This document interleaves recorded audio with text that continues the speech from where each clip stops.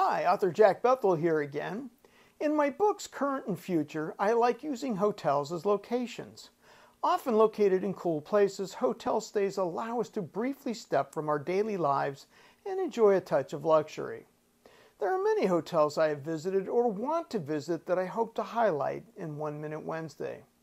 But today, I'd like to start with one that I'd like to visit someday, the iconic Plaza Hotel in New York.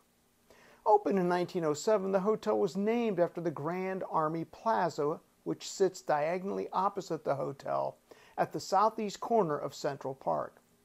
The Plaza has hosted kings, queens, and heads of state. Famous residents and guests include Alfred Vanderbilt, the Duke and Duchess of Windsor, Jackie Onassis, Frank Lloyd Wright, Tommy Hilfiger, and the Beatles.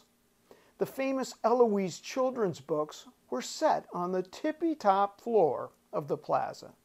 Movies shot or set at the Plaza include Barefoot in the Park, The Way We Were, Home Alone 2, and Sleepless in Seattle. If you're ever in New York, make time to visit the Plaza and have a spot of tea, and maybe you'll see a celebrity. I'm Jack Bethel, and I'll see you again next week.